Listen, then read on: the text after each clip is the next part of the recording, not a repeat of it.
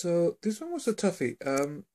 I figured out how to, finally figured out after, I don't know, about a week's work, how to run my Arduino 101 example on a Raspberry Pi, on the Raspberry Pi version 3 I got here, right? This is a toughie because compiling Panda3D for the Raspberry Pi is not easy.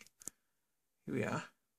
And now I'm going to pick up the Arduino, and you see, I had previously done this on a normal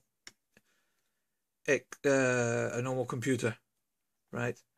But the problems with the Raspberry Pi are immense because, of course, it doesn't use OpenGL. It uses OpenGL ES, which is embedded, right? And it's so-so because it's not totally all that stable. And compiling itself is a nightmare because the Raspberry Pi just can't handle a compile like that. So I had to use distcc, which distributes it onto the network. I have a server that most of the time is doing nothing. So I just use that as a compile node, and wow, I'm really happy. And kudos to Thomas Egenhofer, who wrote a wonderful guide that explains how to compile Panda3D for the Raspberry Pi, and not only having it compile, but having it actually work, which is amazing.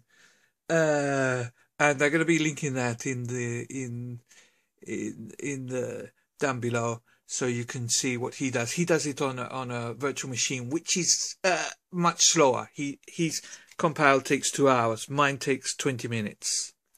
So yeah, really happy. It's amazing. Bye.